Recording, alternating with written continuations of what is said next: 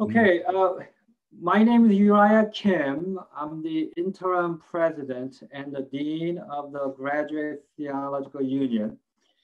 It is indeed my pleasure and privilege to welcome you all to the GTU's annual Surjit Singh lecture, which honors the life and work of the late Dr. Surjit Singh, who was professor of Christian philosophy at the San Francisco Theological Seminary and also at the GTU from 1962 to 1988.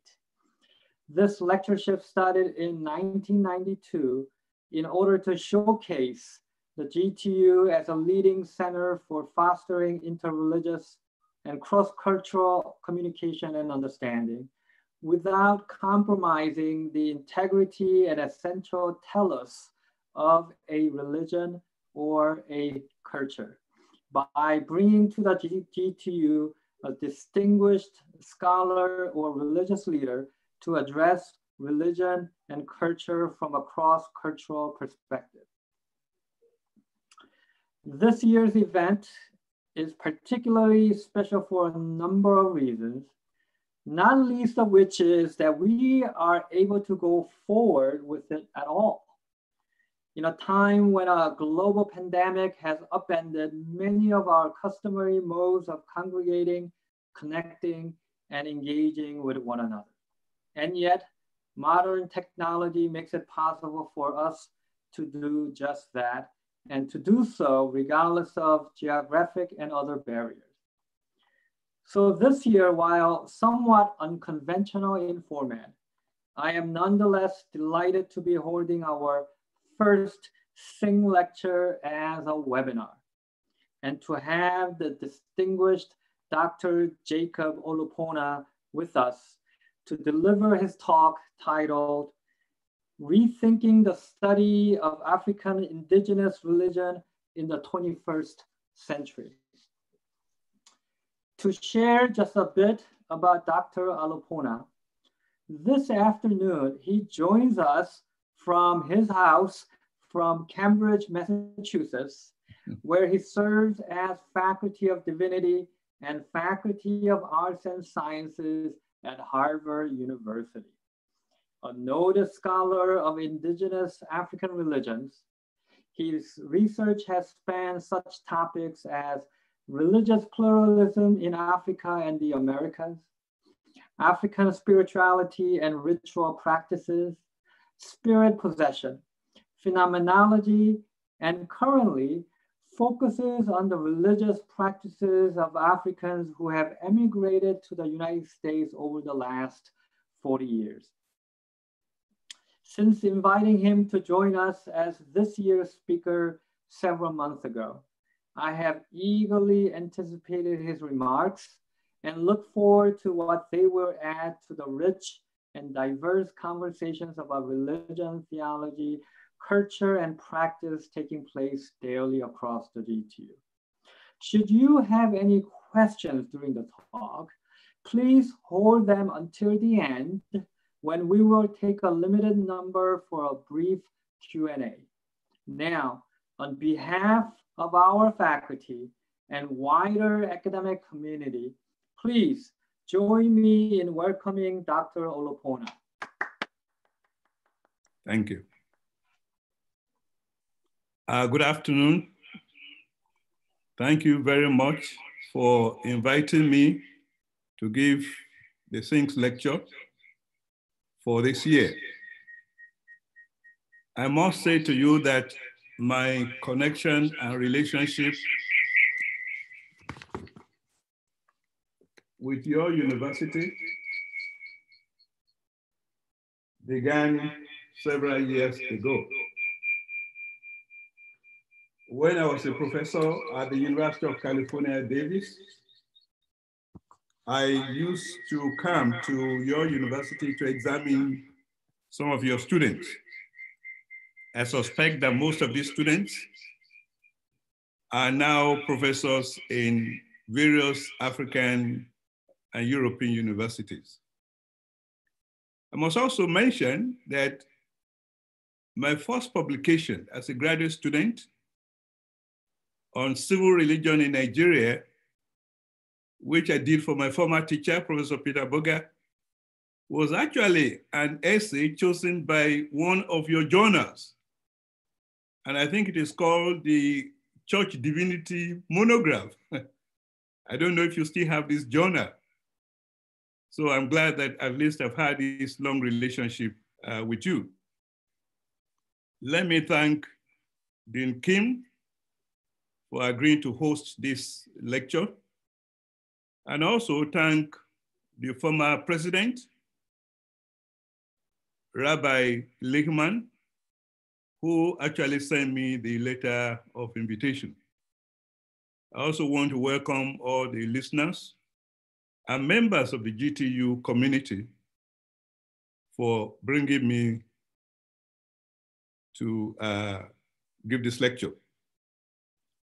The title of my talk, as you have been told, is Rethinking the Study of African Indigenous Religion in the 21st Century. It is a well-known fact that religion continues to play a major role in the lives of African people. The much cited dictum by the doyen of African religious studies, the recently deceased Professor John Mbiti, that Africans are deeply religious. He actually used the word notoriously religious, which have changed to deeply religious. The dictum still holds true. And while officially, statistics suggest that African Christians and Muslims constitute about 80% of the total population, and African religions constitute probably just 20%, these statistics do not reflect the truth of the African situation. The African religious worldview is primarily indigenous.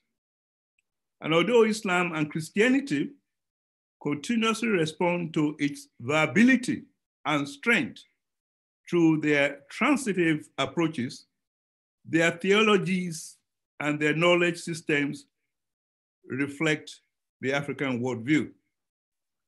Similarly, indigenous African religion, worldviews, and rituals, such as rites of passage and other religious performances, are permeated by other religions, culture, and society in general as well.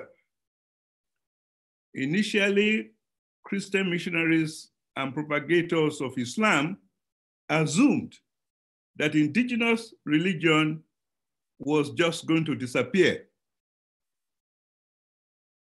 eventually fizzle out, and Islam and Christianity would take over. But the truth of the matter is that African religious worldview continues to dominate African society and culture. Whether as Christians or Muslims, we think primarily as African in the first instance. And if you push me on this, I will add to it that if I sleep and I have a kind of a bad dream, and this often happens, it is most likely that the first thing I'll do as a Christian is to call on my friends and my relations to continue to pray for me because it's real. So we frame our lives, we live our culture according to the African sensibilities and African culture and tradition. As scholars of the comparative study of religion in Africa, we must begin to rethink the study of African religion in the 21st century, primarily to avoid the continuous misassessment of the resilience of indigenous traditions. Indigenous religions are definitive of the African identity, as African religion and culture provides the language, the ethos, the knowledge, and the ontology that makes the proper formation of African personhood possible, that constitute communal identity and value system, that despite the influence of Islam and Christianity claims to dominate and to, in fact, lead the Africans in the way they think, act, and do their thing. One of my former professors at the University of Nigeria, Nsukka, defined culture in a very simple way: how people do their thing. So how we do our thing in Africa is very relevant to this. For example, imagine an African village or city devoid of its primordial ritual processes, its festivals, ceremonies, or sacred principles. Imagine that they have all been destroyed and removed and replaced by Islam and Christianity. Such places will ultimately lose not only their identity, but also lose their essence and beingness.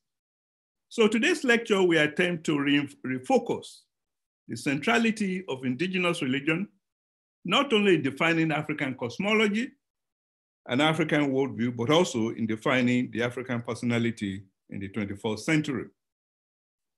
What is African religion? This is a big question.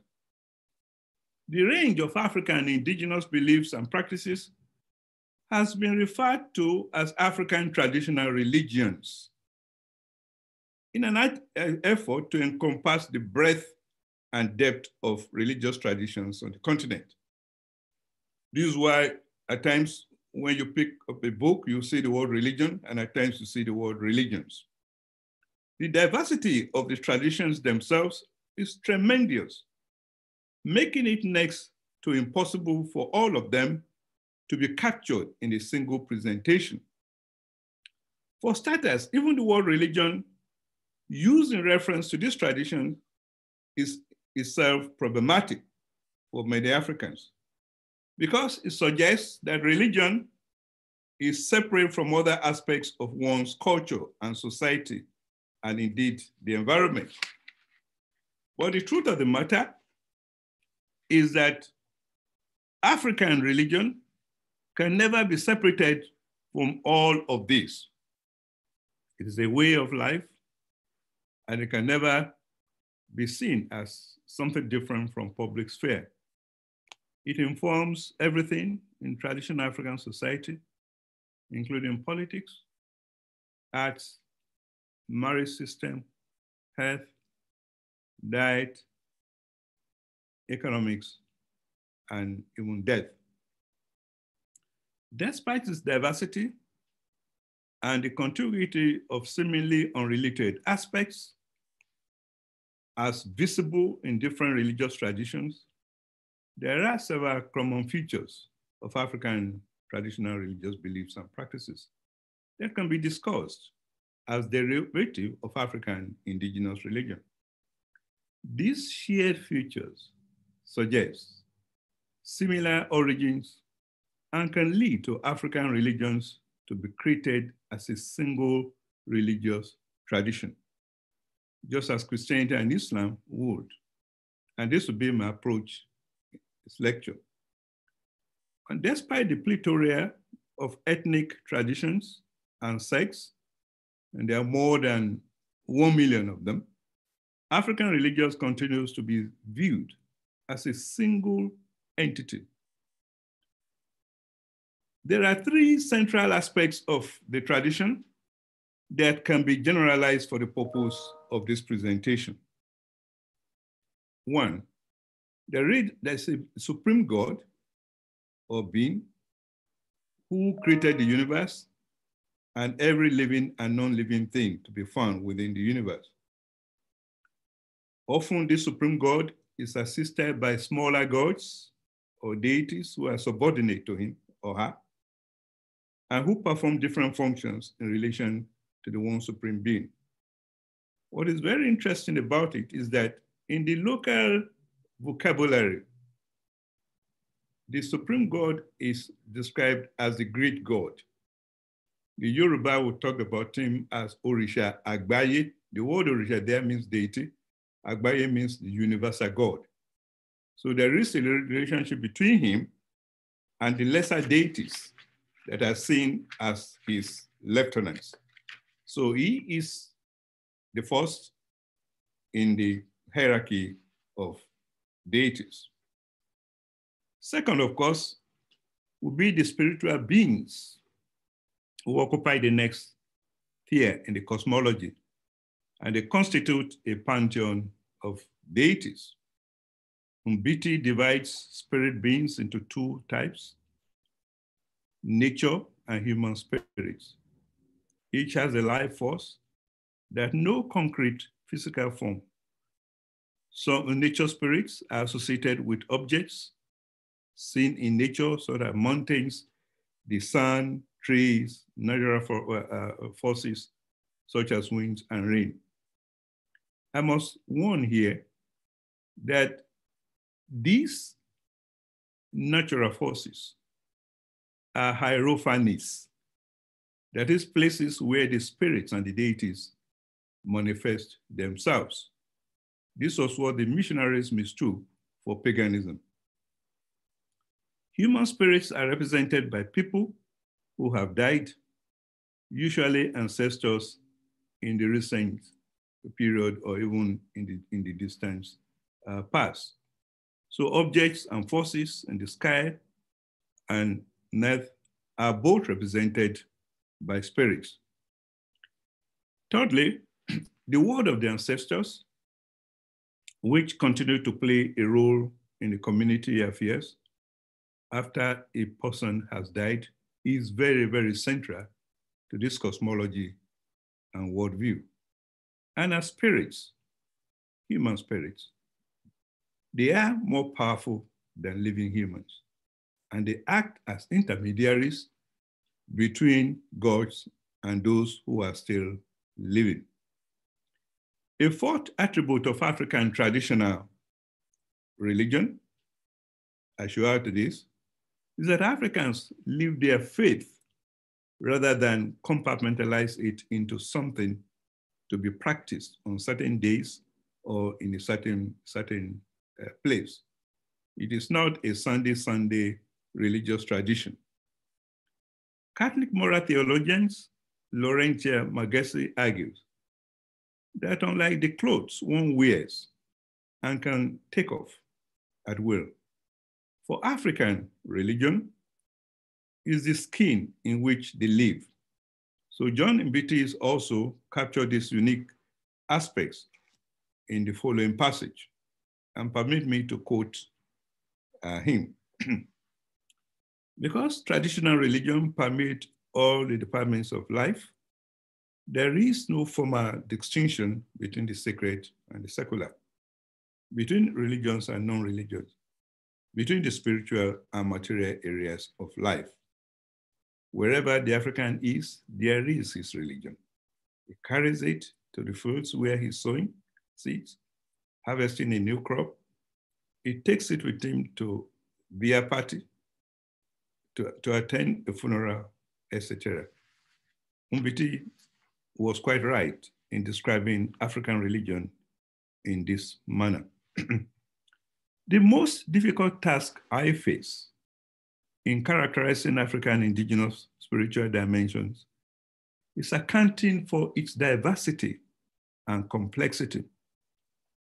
One approach would be to outline in a systematic way these essential features, some of which I've already enumerated, without paying much attention to whether or not the particular traditions fit into the pattern of religions already mapped out by Western theologians and historians who use Western religious traditions as the standard for constructing what religion should look like in other parts of the world.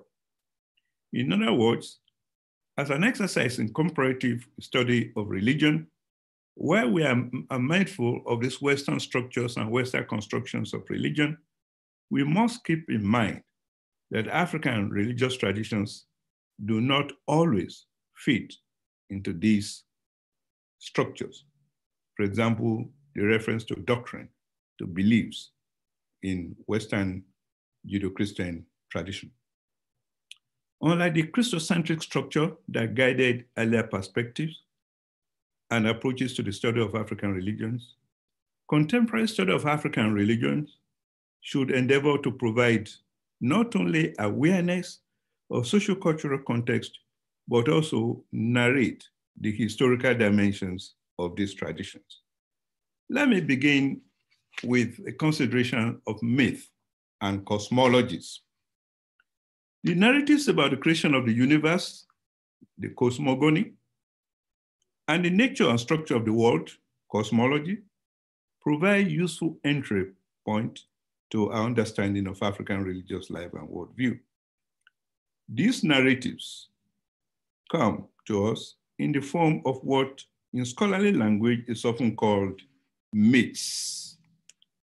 Unlike in popular usage, myths are sacred stories believed to be true by those who hold on to them.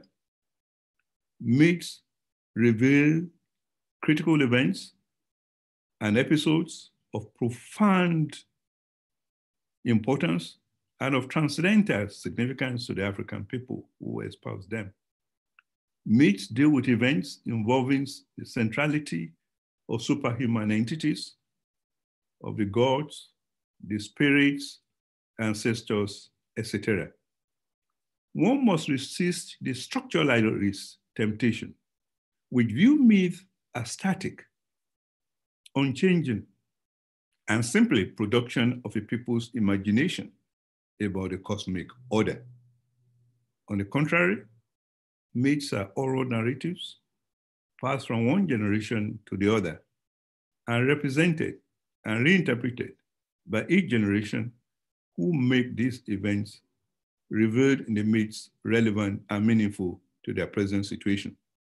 I must quickly mention here that this is why in most African communities and cultures, it is very difficult to separate what we often call myths from history.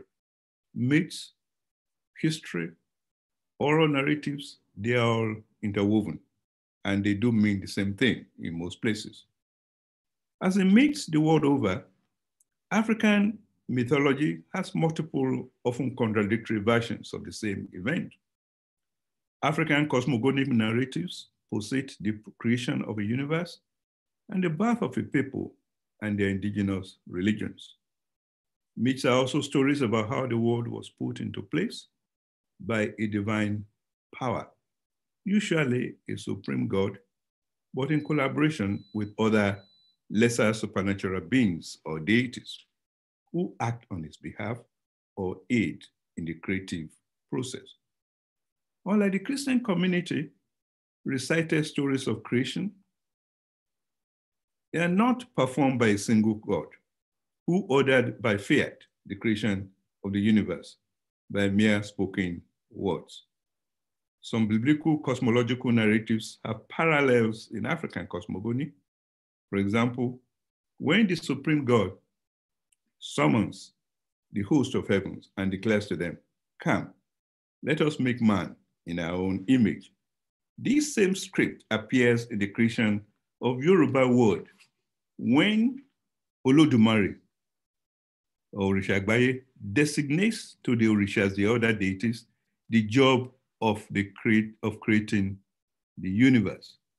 The point I'm trying to make here is that unlike in the book of Genesis, or the creations that we're all familiar with as Christians and Jews, in the story of the creation of the Yoruba world, God himself, the supreme God, took an active part, but he sends the deities to perform different functions that led to the creation of the Yoruba world. Secondly, in spite of the heuristic value of V.Y. Mudimbe's distinction between myth and history in Africa, and by extension, the cohesion of oral and written narratives, the notion that myth is non-rational and unscientific, while the latter is critical and rational, is false. It is not an African thing. For one thing, a sizable number of African myths deal with events considered to have actually happened as narrated by the people themselves or as reformulated into symbolic expressions of historical events. Symbolic and mythic narratives may exist side by side, with narratives of legends in history that bear similar characteristics with motives and events of creation or coming to birth. On the other hand, we now know from research and archival sources that by their very nature, sources and records of missionaries, colonial administrators, and indigenous elites, which were preserved by colonial administrators, were equally susceptible to distortion and perforation, having been written from the angle of an invented modernity that the colonizers considered superior to the worldview of local people. You notice, for example, in the archives that there were lots of silences on the role of women, in most of these indigenous traditions. Even silences that reflect the role of goddesses in some of these traditions. So we must be very careful as we assess the importance and significance of narratives and mythology to take very seriously what I think is the most important thing in comparative study of religion is to weigh, what we're doing and to see the biases in some of the traditions we accepted as true. Thirdly, the mechanisms and techniques of creation vary from story to story and from one tradition to another. And where scholars have often argued that Africans' indigenous accounts of creation were ex nihilo, as the biblical account of creation is often portrayed. African cosmological narratives generally indicate there is never one pattern governing how creation happens. All over the continent, cosmological myths are defined as a complicated process, whether the universe involves from pre-existing objects or from God's mere thought or speech. Whichever way it happens, African cosmological narratives are similarly complex, unsystematized, and multivariate, and are the bedrock for indigenous value systems. As such, even within a single ethnic group or clan, there are often highly contested and even opposing stories or viewpoints when it comes to creation accounts. Thus allowing for flexibility and hermeneutic creativity. The absence of centralized and unified cosmologies indicate the multifaceted nature of African religions, life, and worldviews. African spirituality simply acknowledges that beliefs and practices touch on and inform every aspect of human life. And therefore, African religion cannot be separated from the everyday and the mundane aspects of life. Another important feature of African indigenous spirituality is that it is not a closed theological system. It doesn't have a fixed creed like many forms of Christianity or Islam. Traditionally, Africans have different ideas on what role the ancestors play in the lives of the living descendants. Religious worldviews, often unique to distinct ethnic groups, reflect people's identities and lie at the heart of how they relate to one another, to other people, and to the world at large. Thus, these religions act as a sort of code by which African people exist and integrate religious expressions into their daily lives. Although it is difficult to generalize about African traditional cosmology and worldviews, a common denominator among them is a three-tiered model in which the human world exists sandwiched between the sky and the earth, including the underworld, a schema that is not unique to African but found in many of the world religious systems as well.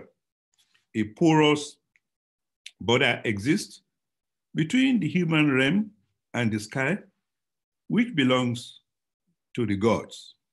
Similarly, although ancestors dwell inside the earth or the under earth or the ground, if you like, their activities are also interject human life, which is why they are referred to as the living dead.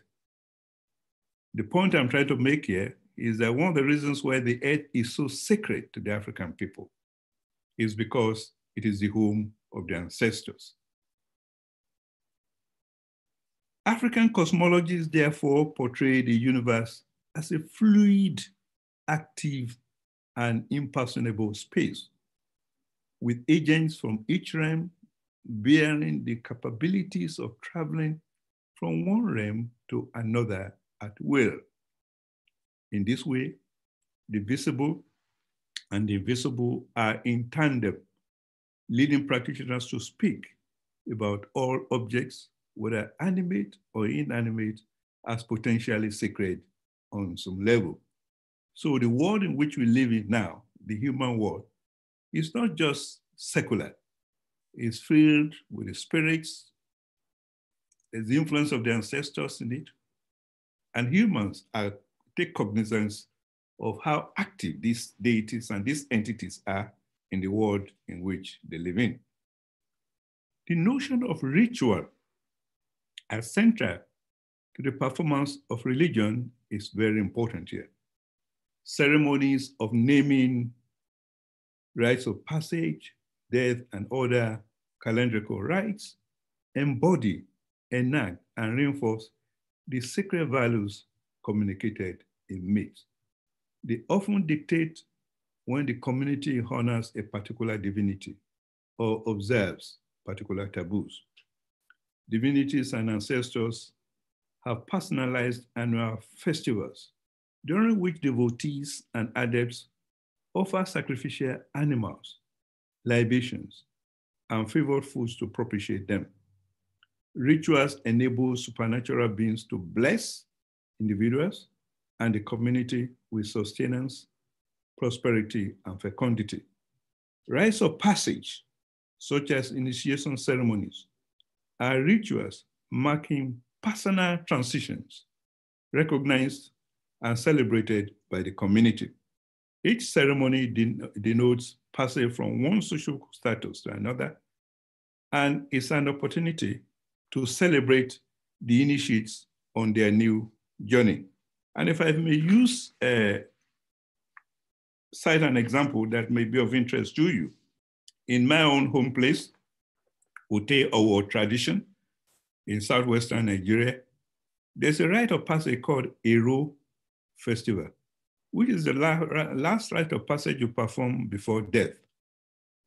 It's not based on Western calendar, that is when you turn 70, as is this in the Christian tradition, but it's according to the age grade system. In 2 years' time, I'll be qualified to perform the Ero Festival. And it is mandatory for me to go back to the village, join members of my group, members of my lineage, age group, to perform Ero Festival. The most important prayer the Ute or people will give or pray to a young man like myself is that may I live in long to perform Ero Festival with my peers. This is very different from the Christians celebrating 70. I guess in my own case, I will celebrate it when I'm 70, and I also wait for my turn to do the Ero Festival. This is the power of tradition. And I think I need to let you know that. As a lived religion, African tradition deploys through its ritual processes, particularly these rites of passage, calendrical rituals, and divinatory practices, tangible, material, and non-material phenomena, not only to regulate life events and occurrences in order to ensure communal well-being. African religion supplies knowledge to live by, and also a transfer of tradition, worldview, ethical orientation, principles of what is right or wrong, an ontology, a way of life. And hence, the aforementioned rituals have become not only the open sesame to the understanding of African tradition and religion, but also to the visible manifestations and essence of African religious traditions. As we may know, initiation for adolescents, African girls, caused great contestation among Westerners because they often involve rites like female circumcision or other bodied practices. Female circumcision is a hotly contested practice condemned by many global organizations and even Africans themselves, and lumped together under the category of female genital mutilation. Few have much clarity or knowledge on what is actually involved here. Most importantly, the rite itself should not be condemned together with circumcision or FGM. The circumcision is condemned by the Africans themselves because they know that it is not good for the African girls. So, but what one agrees or disagrees with the practice, it is important to note that not all female initiations involve circumcision, and that the rituals associated with initiations are crucial to ensuring that an individual's social position is affirmed by both family and community. So for this reason, the communal aspects of such rituals have, due to their salience, been retained in many parts of Africa, such as the Maasai people in Kenya and in Somalian culture, both in Djibouti and Somalia itself, while doing away with the circumcision practices altogether due to the heresies associated with it. It's an offense to perform female circumcision in most African countries today. African traditional religions are structured very differently from Western religion in that there's relatively little formal structure. African religions do not rely on a single individual to be a religious leader, but rather depend on an entire community to make the religion work. Priests, priestesses, divine kings, diviners, etc., are the authorities who perform religious ceremonies. But the hierarchical structure is often very loose. So depending on the kinds of religious activity being performed, different religious authorities can be leaders for specific events. So the cosmological structure, however, is much more defined and precise. African religions are therefore a praxis. The focus is on the practice of religion. And this is where the focus should be as we begin to think about where we're going to put emphasis in our research. They provide the orientation for the human life journey by defining what I've described earlier on as the rites of passage. Every life stage is important in the tradition. Every stage of tradition is important, be it marriage, betrothal, adulthood, etc., and even death. Each tradition or transition has a function in the society, and the rituals are performed to ensure that these transitions properly take place.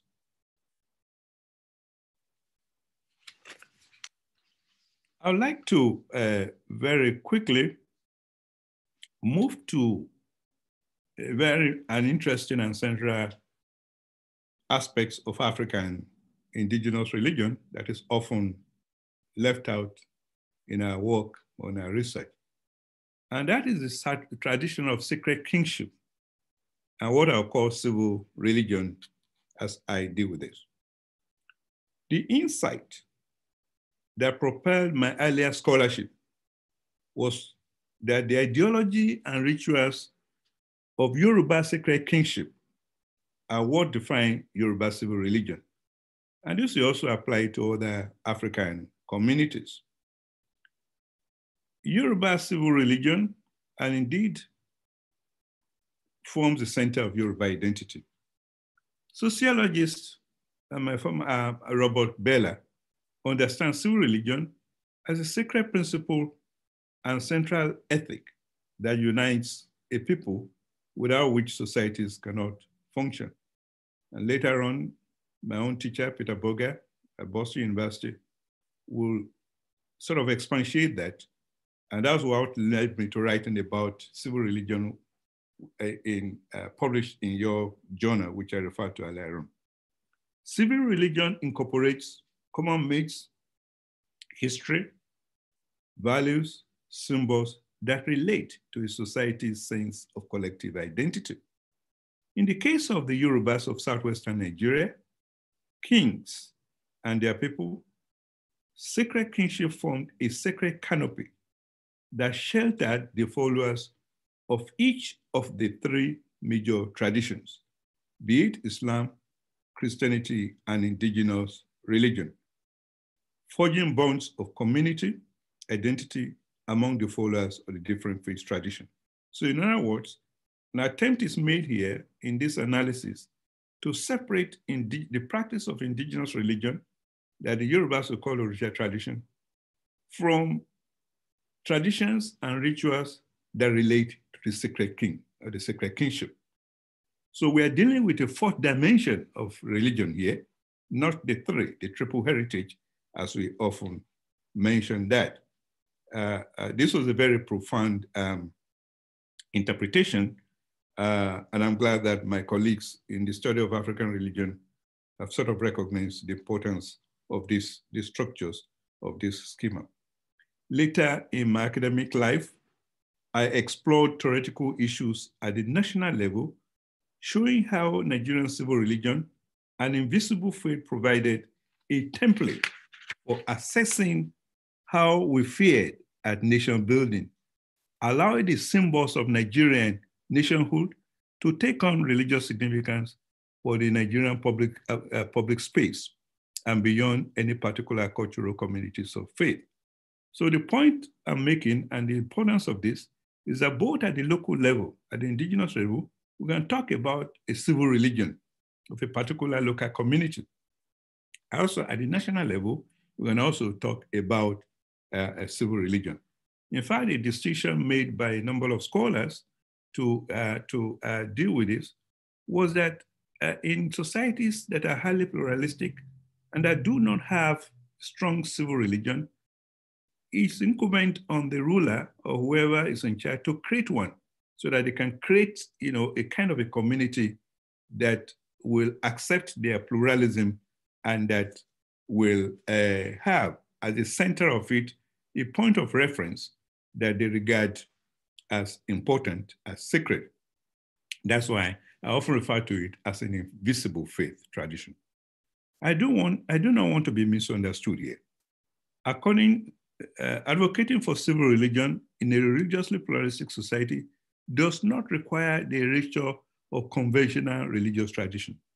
Rather, institutional religion continues to grow in relevance and in the national imagination, whether its invocation are part of the conversations concerning nation building, or Metasini or Boko Haram violence in Nigeria, the secularism debate, the Sharia debate, the question of Islamic banking, and the role of Organization of Islamic Conference, all those issues that have caused division within Nigeria. With this in mind, this lecture also aims to explore the place of religion in Africa and Nigerian contemporary affairs. By religion here, I refer not only to institutional religion and the beliefs and practices as they relate to the sacred and the transcendent, but also to practices that are not always defined as religions, including rites of passage offered in various myths and practiced by our youth, and also the values of communalism and national sacrifice. Religion also encompasses the human cultural dimension within faith tradition, such as how human agency shapes, influences, and complicates religious control. Thus, I examine religion not only as a sacred phenomenon, but also as a cultural and human reality, all the while remembering the importance of integrating the socio-political dimension of religiosity into our examination of the crisis of Nigerian or the African state. The point I'm trying to make here is that Africa must go back to its tradition, not asking people to go and reconvert to traditional religion, but to look for those value systems and those myths and narratives that their ancestors have used to build their nations, so that they can come to that to begin to see how relevant this can be in forging national unity. The practice of democracy is important, and I'm not against it, but quite often these things are based on foreign models that do not have relevance to the African systems. Let me quickly talk about the importance of divination and the importance of divinatory practices. In the context of comparative study of religion, there is nothing different in the functions of African religion as compared to other religious traditions. If something is to be found in Islam, Christianity, and even Buddhism, chances are it also appears in other traditions, including African religions. So what I'm arguing or saying here is that I don't want to argue for a particular uniqueness of African religion, as if it is not, or it's not similar to other traditions.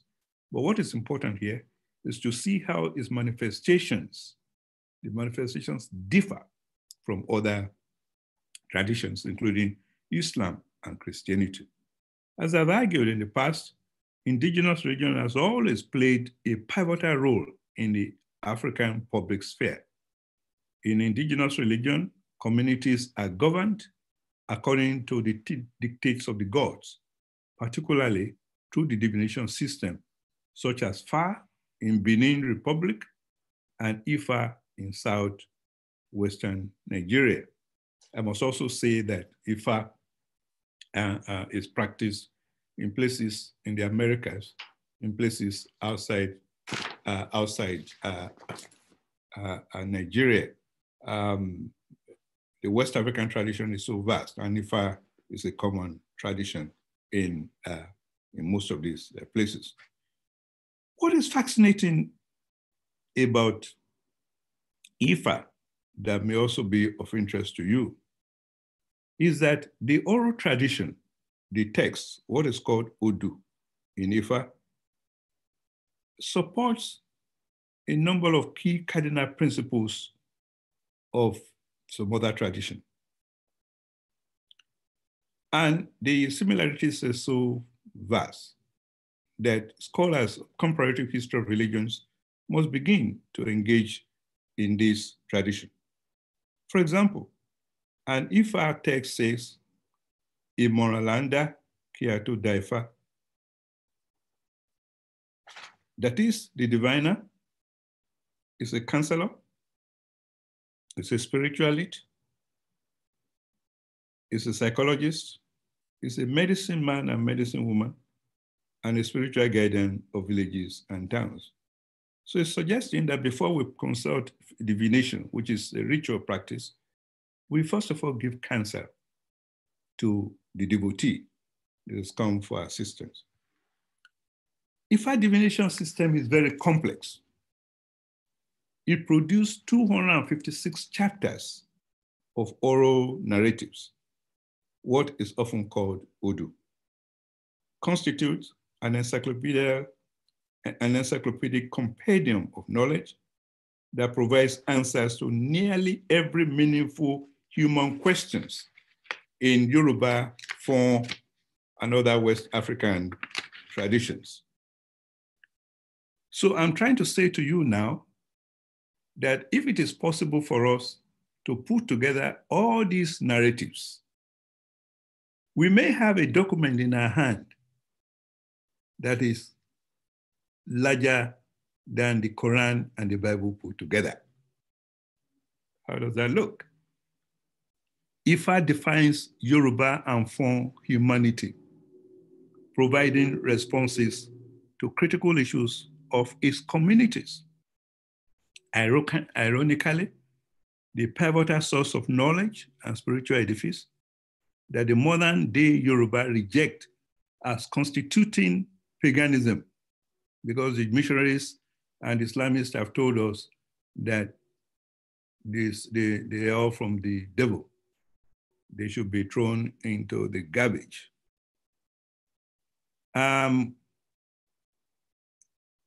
This tradition has now become the cornerstone of global oral tradition in Brazil, Cuba, and the Caribbean. I think it was one of my daughters who reminded me that some years ago, I told her that there's a passage in Ifa text that suggests that Ifa may have to come back to southwestern Nigeria through this practice in Brazil, Cuba, and the Caribbean. This is already happening. Africans in the diaspora are returning in large numbers to Nigeria, to Benin, to Ghana, to practice Orisha tradition. We can talk about it during questions and answer time. Divination enables us to recognize how indigenous traditions have a foundation upon which knowledge and knowledge production is developed. We must be careful not to give the impression that African religious lives are completely compartmentalized into what is often called the triple tradition, that is Islam, Christianity, and African traditional religion. And I think I've tried to explain this before. In the lived experiences of the people, there has been so much borrowing and interchange, particularly in those places that have a history of peaceful coexistence among diverse religious traditions, as it is among the Yoruba. One of the reasons why the Yorubas are highly cited in the literature in the whole world, in comparative history of religions, is because of this point that I have just made, that the traditions have permeated, and these traditions sort of talk about each other. There's almost a commentary of Ifa on Islam and Christianity. There's a verse of Ifa that says, for example, Ayela Bafa, Ayela Bamale, Osangagani Igbabode. It's an indication that it's a historical fact that Islam was in Yoruba land for centuries before Christianity came. That after indigenous religion, we also had Islam, and then Christianity came at a later time. I must say here that I won't have enough time to give you more examples to indicate how Ifa and Islam sort of dovetail. I think some of my writings have also talked about it. We had a conference here on Ifa divination several years ago, and the professors of Islam around were surprised to listen to the paper on Ifa and Islam. The commentary that Ifa had on the practice of Islam was shocking to them. One of the verses of Ifa talked about the importance of climbing Mount Arafat. And he was, talking to a Muslim. If you fail to climb Mount Arafat, to perform that rituals, you have not done the Hajj. I remember the professor of Islam turned to me and said, Jacob, are you aware that some Muslims do not even know the importance of what Ifa has just said? Let me quickly move to gender and the role of women in African tradition. Another false impression often given about African tradition is that women do not play a central role in the performance and leadership in these traditions. This is far from the truth. Gender dynamics are important in African tradition and in cultural system. So much so that women goddesses and women invented rituals are commonplace. What constitutes a sizable number of the devotees of this, women constitute a sizable number of the devotees of this tradition. In fact, the devotees of the tradition will tell you that without women, there cannot even be tradition.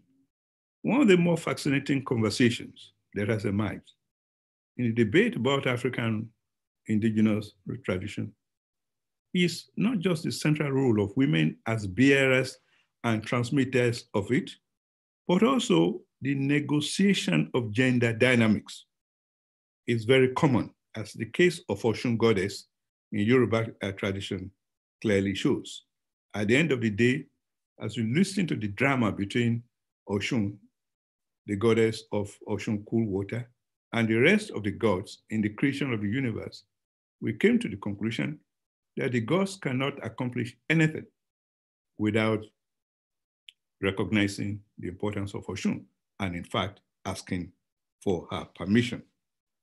Whereas in certain contexts and communities, we've documented in very many instances the central role of goddesses as founders of traditions, builders of kingdoms and saviors, and defenders of creeds and civilizations. Yet, some scholars find it very difficult to continue to recognize the importance of women in this tradition. Examples that I can also cite would be Morimi in Yoruba land, Nzinga in Angola, and Oshun in West Africa. Women are revered as essential to the cosmic balance of the world. And as the late African historian Sheikh Anta Diop argued, matriarchy was embedded in the African way of life, inasmuch as androcentric authority was more prominent within social structures and systems, and patriarchy is more pronounced in the social order. Women are considered the cornerstone of African family systems, apart from a few instances in West Africa where women actually ruled as kings.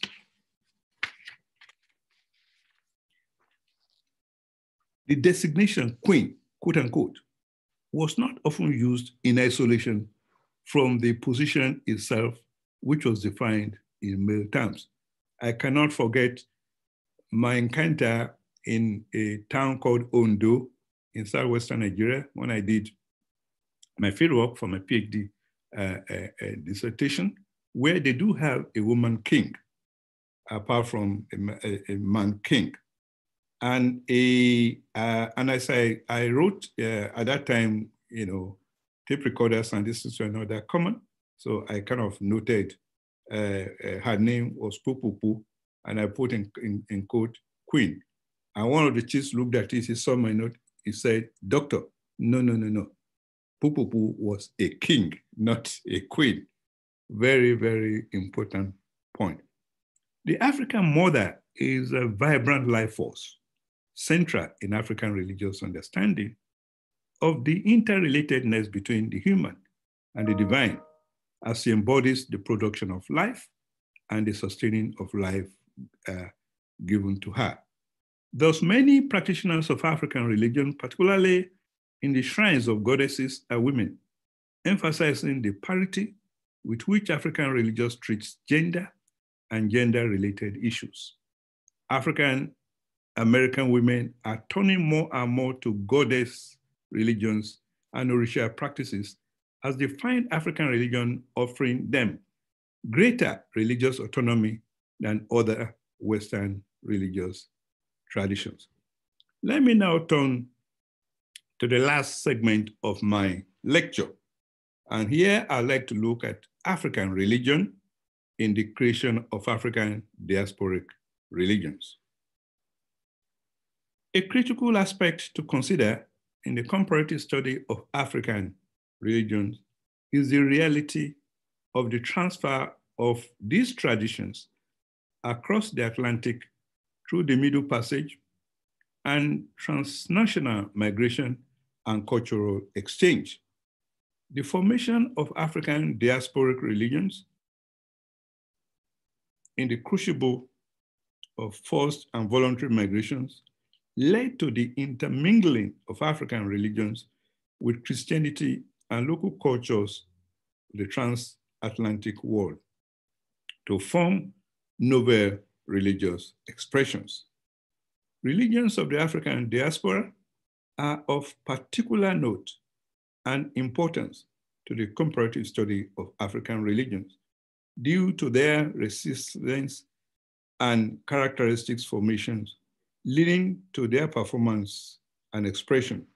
Religions such as Candomblé, Voodoo, Santeria, and the Caribbean traditions, and Orisha traditions as practiced in North America, historically came about from African transactions with the New World, where they encountered the old traditions, and from it grew these new forms of traditions that we just named. So this encounter with Euro-Christian worldview, and through their mixing, a new kinds of religions emerged, forming the basis for what we have come to know as African diasporic religions.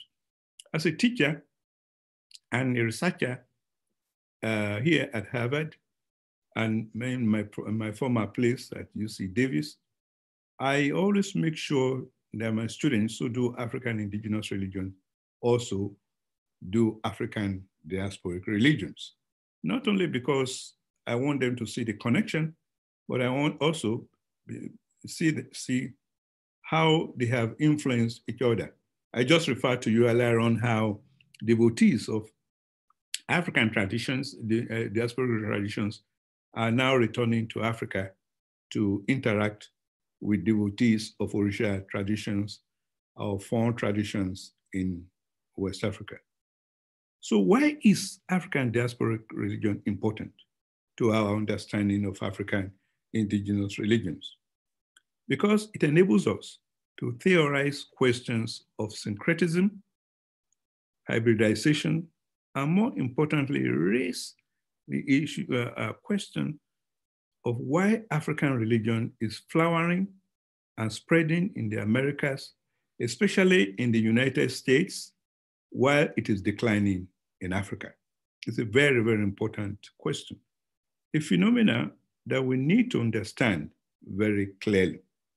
It proves to us that on the continent, while the early modernizers assumed that African religion was part of the problem of the anti-modernity project, and that the uprooting of African indigenous religion will augur well for the modern African state.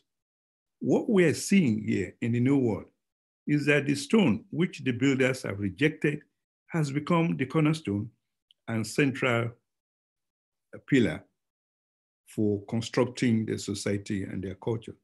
Santeria, for example, is central to Cuba and to United States. In Miami, for example, in New York, in Chicago, you find the practice of Santeria among Latino people.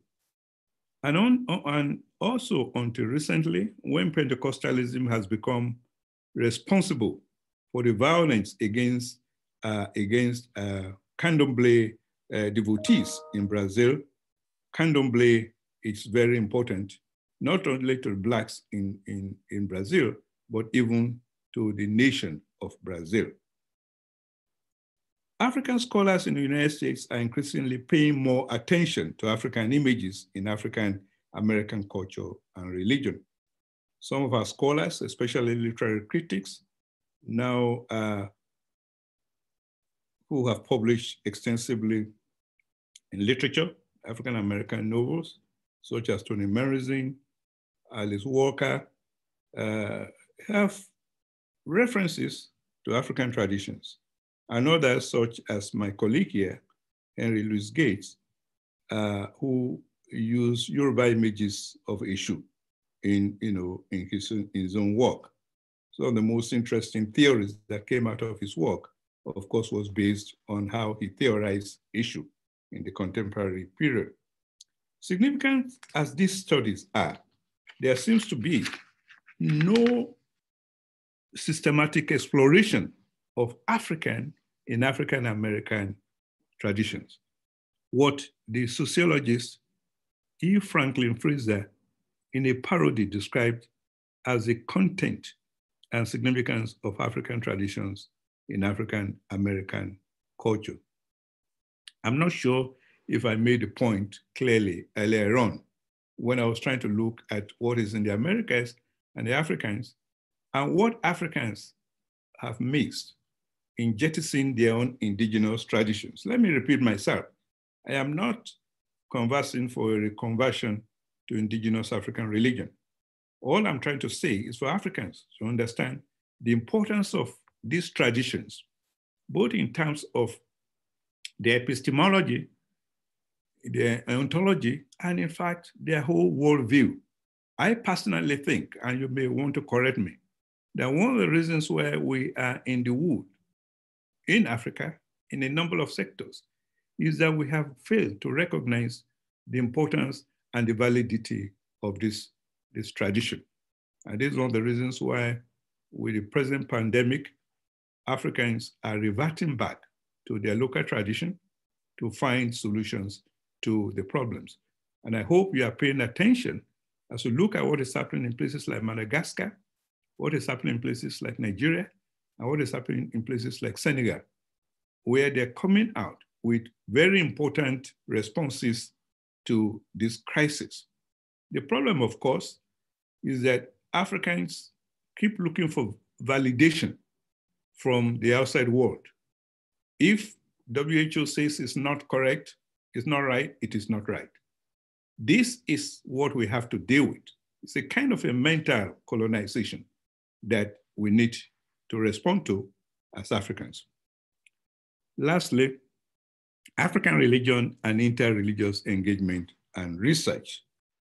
Understanding the contours of traditions as they are today consists of picturing both what they are and what they can be in the backdrop of what they once were. Religious contexts are shaped and determined by the identity of these religions. Representation matters. And as scholars, we have a responsibility to advocate for religion in their context. In the primordial era, various forms of ethnic indigenous religions spread across the African continent, providing cohesive foundations of nations, people, and religious worldviews. Based on sacred narratives, these traditions espoused their unique worldviews.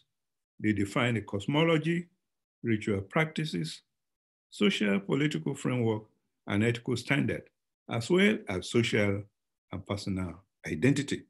Yet, scholarship in the history of religions indicates that indigenous African religions were never considered a substantive part of world religious traditions because they failed to fulfill certain criteria defined by the Axial Age civilization.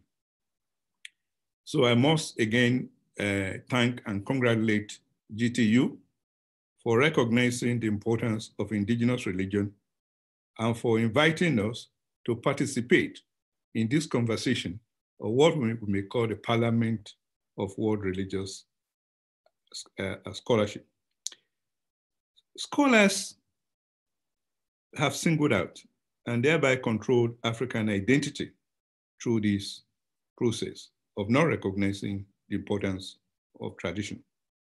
For example, James Fraser and Edward Taylor classified indigenous religious practices as natives, not as universally religious or generative of religious culture, but they describe them as forms of primitive religion or magic arising from the lure of three stages of human progress.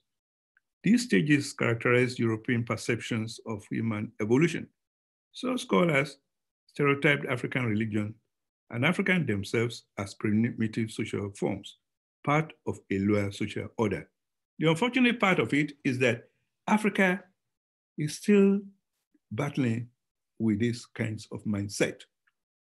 I'm sure you are aware of all the stories we're hearing about responses to Africans who have found themselves in foreign countries and foreign places as it relates to the pandemic, and how Africans are often described and viewed as animals and described in the most derogatory terms possible. African leaders must respond to this. While it is easy to blame foreigners for what they are saying to us and how they are describing us, it is the responsibility of African leaders of thought, particularly the leaders, those in charge of governance, to find a way of rescuing Africa out of this.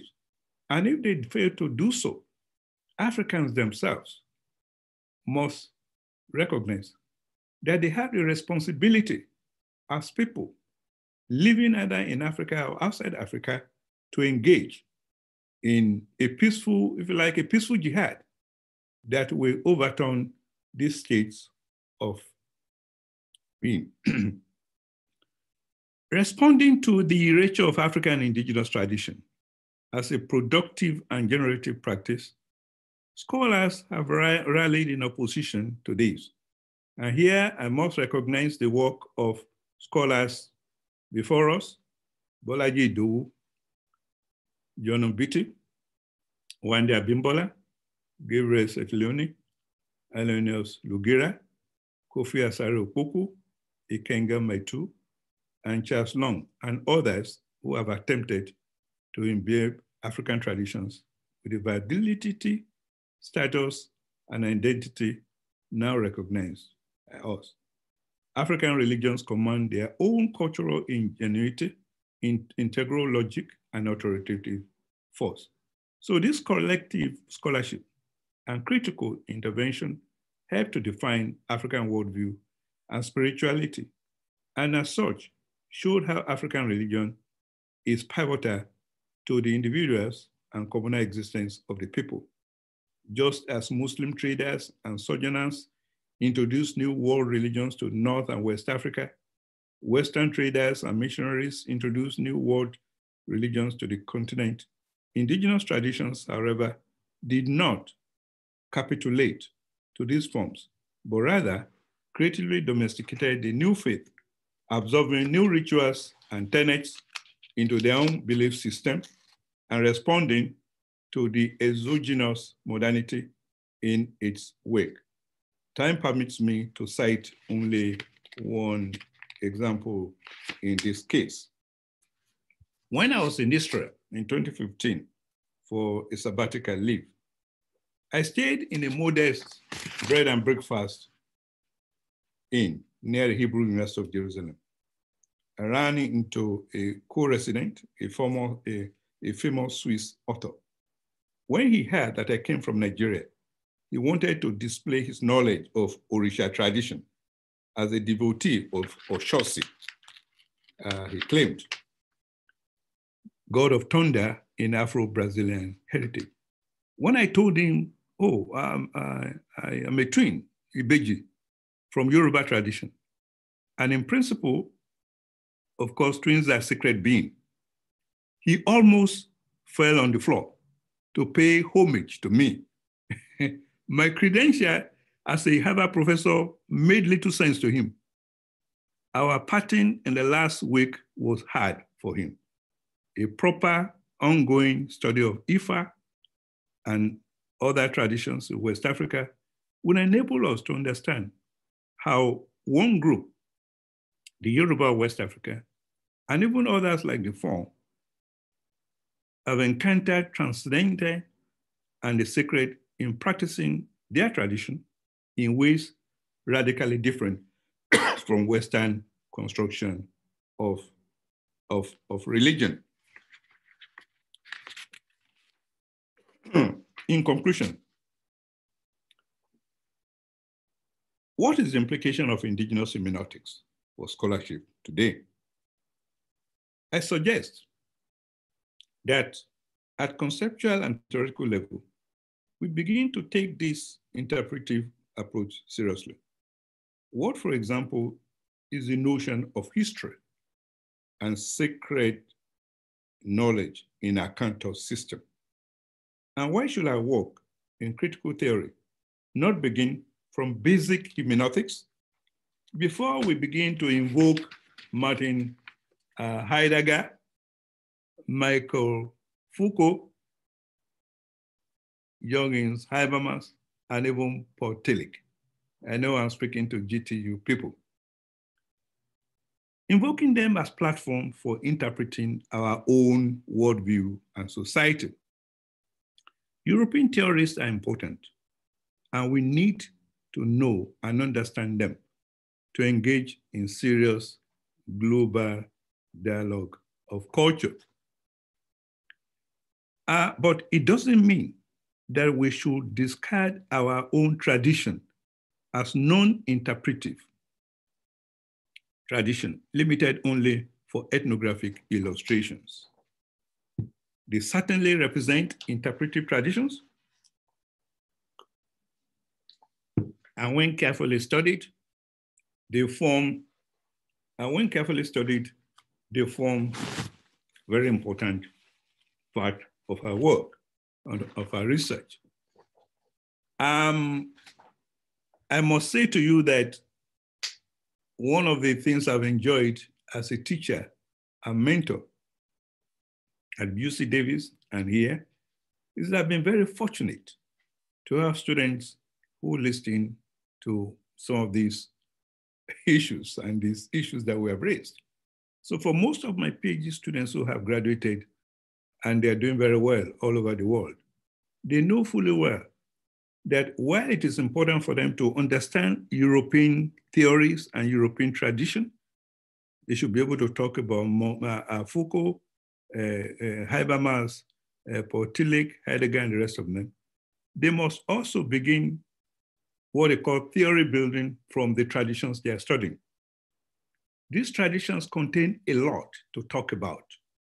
They're capable of interpreting themselves. And if you combine it to what you have also learned from Western scholars, then you're going to come up with a very, very robust and complete understanding of what the tradition is all about. This has been my orientation, and I think this is part of my success story. And I hope that your university at GTU will continue to take active interest in understanding and studying indigenous tradition. They certainly represent important traditions, and I'm glad that we've had the opportunity to have a conversation relating to how they compare with other traditions, but also understanding them in their own context, in their own ways. Thank you for listening to me. Thank you again for inviting me.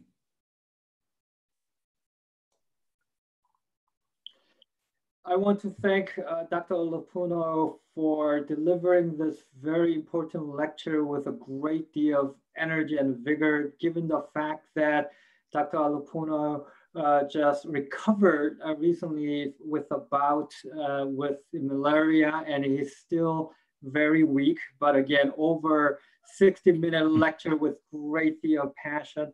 And also, to give a lecture without seeing the reaction from the audience is very, very difficult. But again, you stay through the entire lecture without, again, decreasing the amount of passion and energy. At one point, we had close to 70 participants, 4 panelists, and the 66 attendees. While I wait for the Q&A, I only gonna take one or two Q&A questions, but I actually have a question for you, Dr. Olupona. I think your passionate and provocative call for scholars to study varied expressions, different traditions, and localized practices of religion and life in Africa and African people as a single indigenous African religion, I think is very provocative. And I think that has been heard very clearly by those who are attending this webinar. And I think in the process, you want to elevate the indigenous African religion to the status of that of the Judaism, Christianity, Islam, Buddhism, Hinduism, and so on and so on. I think you already mentioned in your lecture some of the difficulties in doing that, and there's external factors and internal factors. And I just want to raise one question from your comments, and that is, when you were sharing the African creation myth story, as a biblical scholar, there was no doubt that there was such a similarity between what you were describing and the Mesopotamian creation myth, which are actually older than the biblical account. And then I think that's one of the reasons why there are differences between biblical creation myth and the African creation myth, because they're actually a lot older than the biblical account. However, given the entrenched paradigm in the Western scholarship and the tradition, scholars tend to see anything that comes prior or outside of Judaism and Christianity as either inferior or primitive. So how do we ever overcome this kind of bias in the academia? Thank you very much. You have actually 3 questions you've raised, but I'll quickly respond to that. Number 1, we are not trying to create a world religion that is comparable to Islam and Christianity or Buddhism and so on. We are simply asking scholars to understand African religion in its own context, in its own time, to give it the dignity it deserves, to begin to see it as a tradition that contributed a lot to the human society and human life. In fact, what happened was that in the 60s, if you look at it, in the 60s and 70s, scholars were busy looking at texts. Most of us who came to America for our graduate studies, we were compelled to deal with this. When my teachers discovered that I did Greek and Hebrew as undergraduate, even though I was not a New Testament scholar, I mean a biblical scholar, they were shocked. That was part of the colonial system.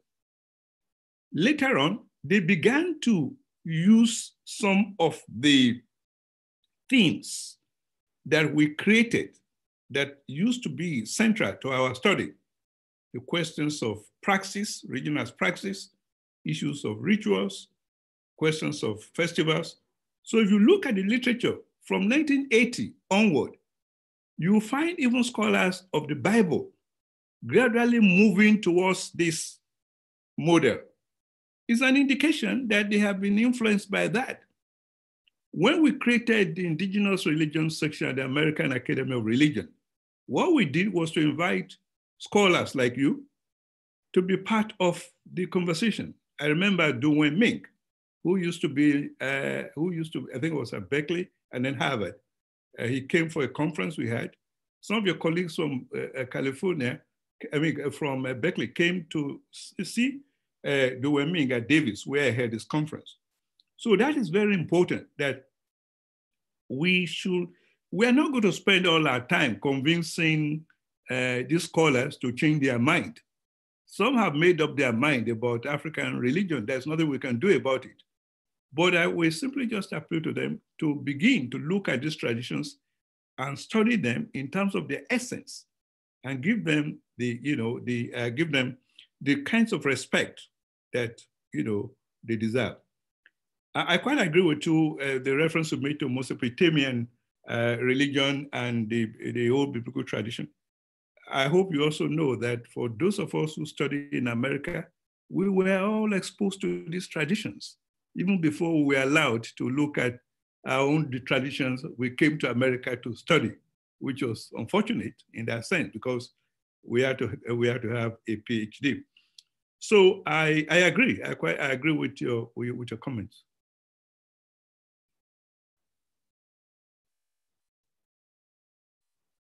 Thank you so much. There's a question that is in a similar vein, so I'm going to read it out loud. Do you believe that the decolonization of the African mind with regards to Yoruba religion is possible, considering the fanatic obsession of Nigerians with Christianity and Islam in Nigeria specifically? Well, it's going to be difficult. But what I see in the whole practice or the whole system is this. When we begin to have leaders of thought, and when we begin to have statesmen and women, I didn't say politicians because I've lost faith in them. When we begin to have statesmen and women who understand what we're talking about, they will now be in a position to go back to the drawing boards. And without asking people to change or to change to Islam and Christianity, I'm a Christian. I will remain a Christian till I die. I'm an Anglican, the son of an Anglican priest. So it's not conversion I'm talking about, but it's the mindset and the orientation. Look, I don't want to be too parochial here. I once made a point that why is it that if I travel to my own country, Nigeria, and I wear this cloth, by the way, this was given to me by my grandmother, almost, 45 years ago or even more. And someone, I didn't want to say the professor, say someone from nowhere who is white, traveled to Lagos, that at the airport, he will be given more recognition than the Harvard professor called Jacob Olupona. Why is it so? So that means there's something going on that we need to deal with.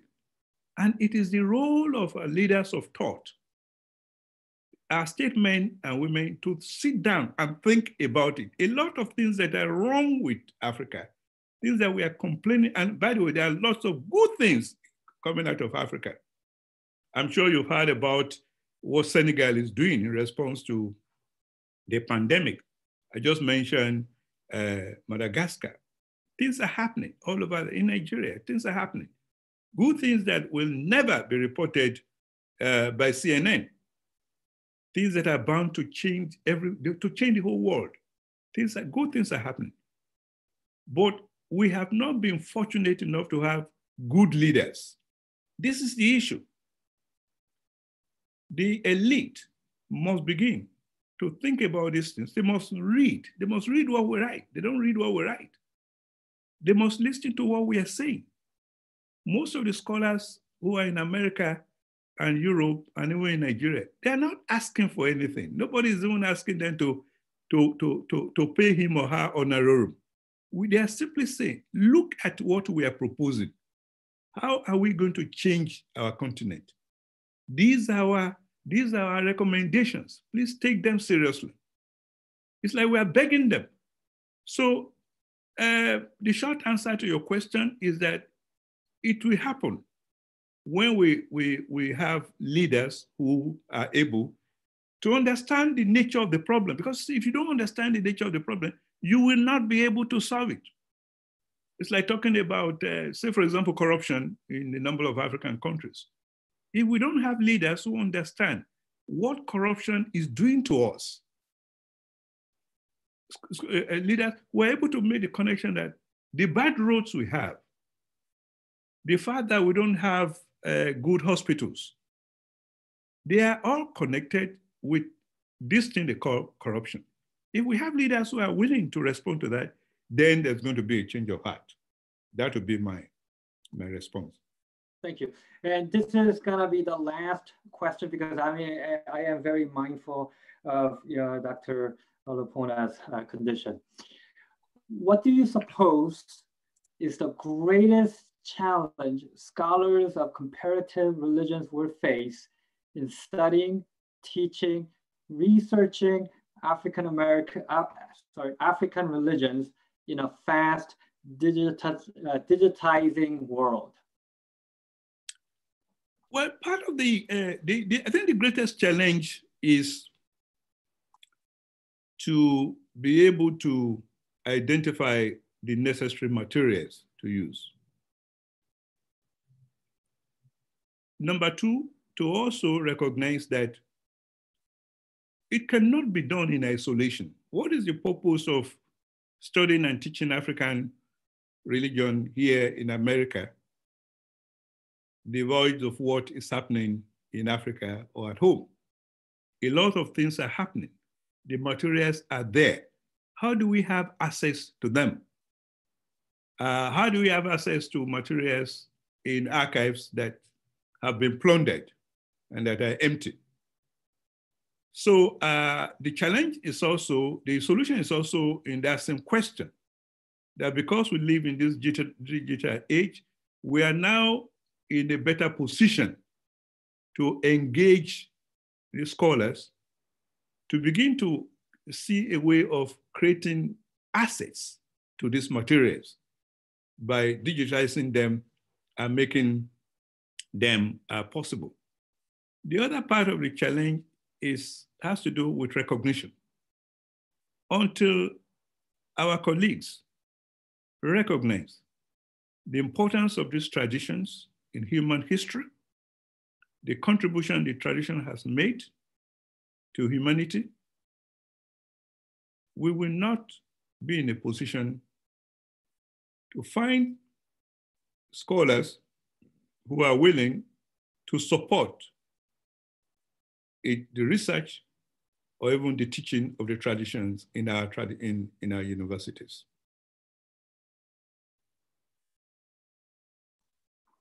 Thank you so much. Unfortunately, we cannot get to other questions. I just want to thank everyone who joined this webinar. You truly honored Dr. Olupona's fabulous lecture. And also you honor the memory and work of Dr. Surjit Singh. So I just want to thank everyone for joining this lecture. And again, Dr. Olupona, thank you so much for giving us this lecture. Yeah, thank you very much. And I want to thank my family for the assistance and the help they have rendered me. Thank you. I greet all our people for us in California. Tell them I miss them. Thank you. Okay, bye-bye, everybody. Bye-bye.